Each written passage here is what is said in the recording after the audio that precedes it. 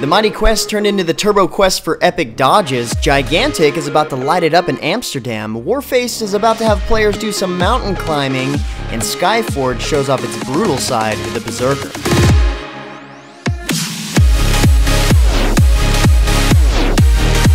What's happening, guys? James Blonde here with MMOHuts.com with a quick weekly recap for MMO news and announcements for the week ending December 1st, 2014. There wasn't a whole lot of news after the North American holidays this past week, but starting out our update is news about the release of Aftermath, a new update to Defiance following the end of Season 2 for the TV series. The Aftermath update picks up where Season 2 left off as massive grid Inquisitors and Votanus assassins threaten life on the new frontier. The Pilgrims of the Gilding Light prepare to throw the entire world into chaos. So in other words, this new update introduces new enemies, new missions, and story maps, a continuation of the story left off by the show, and a couple of new in-game system mechanics like the Salvage Matrix action, reduce rating that brings the rating of an item down to match your current ego rating.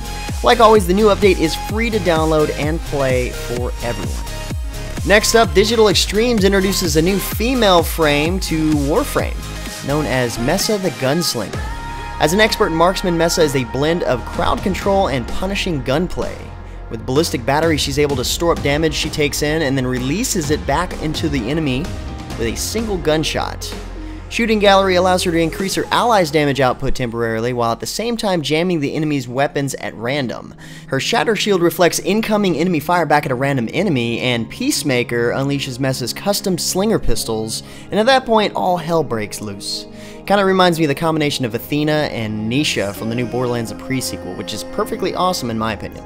Along with Mesa, this patch introduces a new Infestation event, new weapons including a new Arcwing weapon, new customizations, and even a brand new boss.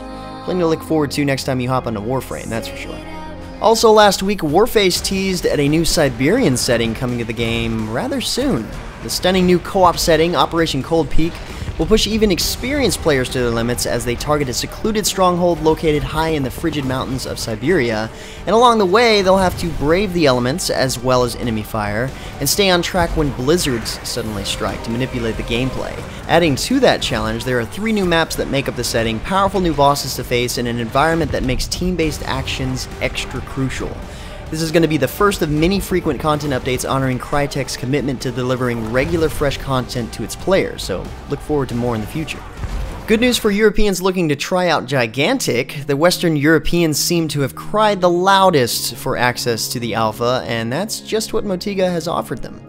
The new video you see playing here announces the alpha coming to Europe on December 17th, with the first server being set up in Amsterdam, which is the area with the most followers to the game, according to their forums. Plus, it's planning to launch with the latest alpha build that we haven't even seen yet. Of course, you'll still have to sign up at their website to hopefully gain access, but at least you're that much closer to trying it out.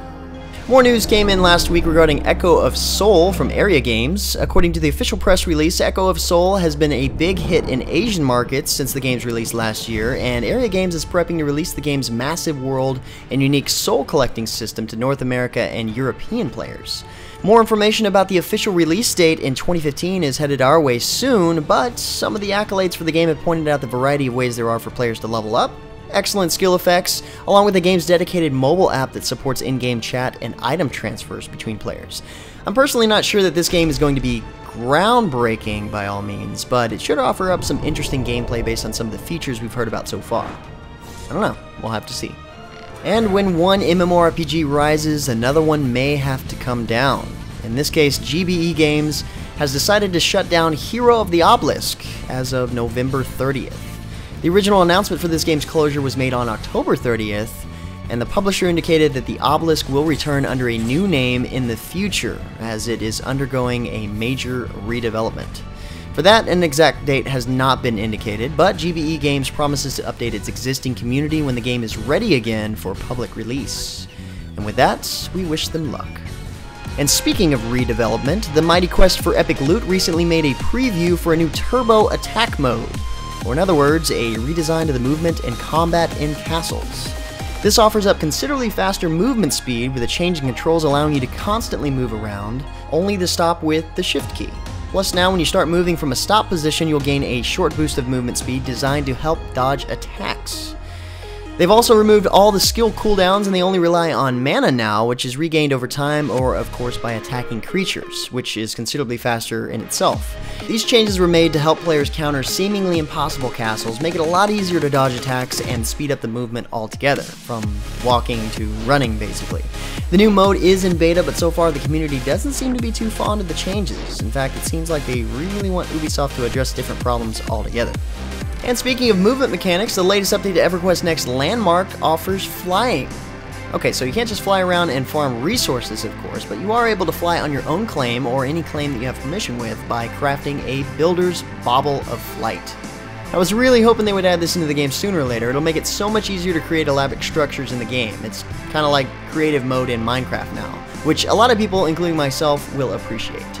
Also, in the most recent patch, you can now armor up for your battles with new accessories and gear, giving you some fairly useful stats.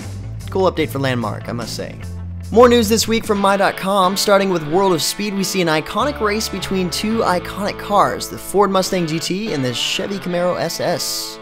In the latest video you see here, these two modern muscle cars battle it out on the streets of San Francisco and the California highway, which is fairly appropriate considering the cars. Now, to be honest, it seems like they've waited a long time to show off these two rival cars, so my guess is that they've saved these two for last, and that means we've come to beta time. Or at least I hope that's what it means. In more My.com news, Obsidian Entertainment revealed the Ruthless Berserker class in Skyforge this past week, and this guy is absolutely brutal, which you can easily see from the new trailer playing here. Wielding a two-handed, wait for it, chainsword, the Berserker is a fearless warrior that rushes headlong into the battle, carving down several enemies at a time like a turkey on Thanksgiving. This guy channels rage from combat to power abilities that allow him to jump massive distances to bring the fight to his opponents. And once there, he has the ability to slow, stun, and knock back enemies to control the flow of battle. In Skyforge at least, the Berserker is a terrifying presence on the battlefield and is the class of choice for players that enjoy up-close and personal carnage. I'm looking forward to it. Next up comes a new gameplay trailer for Dofus and Wakfu, introducing the new Heliotrope class that uses teleportation portals for both mobility and attacks. Available on the beta server, the Heliotrope class are tricky. They move at the speed of lightning, disappear in a blink of an eye. However, you've got to be wary in that your enemies don't figure out how to use your portals against you. A recent trailer put out by the devs shows that the new class brings together the past Dofus with the present Wakfu.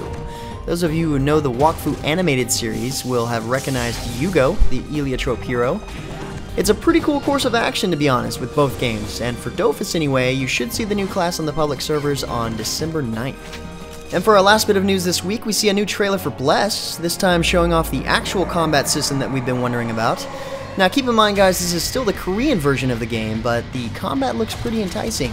Definitely action-based and perhaps soft targeting, but at least fast-paced and reactive. Seemingly along the lines of Terra or Neverwinter anyway. Either way, the trailer does great showing off the gameplay, and I'm still very excited to see more. But anyway guys, that's about all the major MMO news and announcements for this short week of news. Like always, if you're looking for more information about the topics featured in the recap, check the links in the description below. Otherwise, head over to MMOHuts.com/news for even more MMO news. Feel free to discuss the news in the comments below, or head over to MMOHuts.com/forums. And until next time guys, that's going to be it from me. I'm James Blonde. See you out there, gamers.